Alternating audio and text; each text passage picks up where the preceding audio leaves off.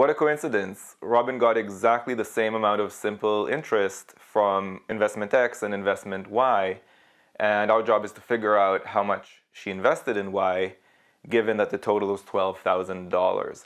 I think I'd start with statement 2 because it doesn't stand a chance of being sufficient on its own. It just tells us that X was more than 1,000, which I guess means that Y was less than 11,000, but how much less? I don't know. So statement 2 is not sufficient on its own, and we should eliminate the answer choices that claim that it is. So B and D are gone, and we're down to A, C, or E.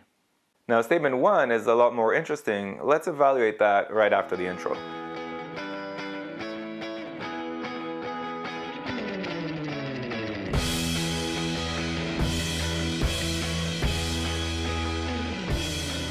So statement 1 tells us that the interest rate in investment X is exactly half of the interest rate in investment Y.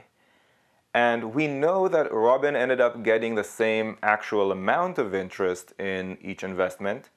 So what does that tell me? If the interest rate was half as much in investment X, there must have been twice as much money invested in X, so that in the end of the day, the amount of interest would be the same from each investment.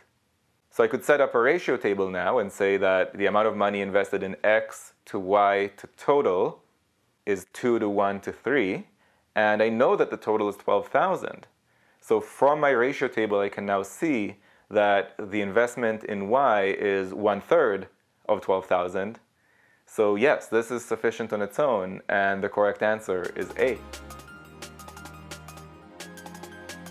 If you found this video useful, go to quantreasoning.com for a lot more where that came from. You should also click that like button and let me know in the comments below what you'd like me to make future videos about.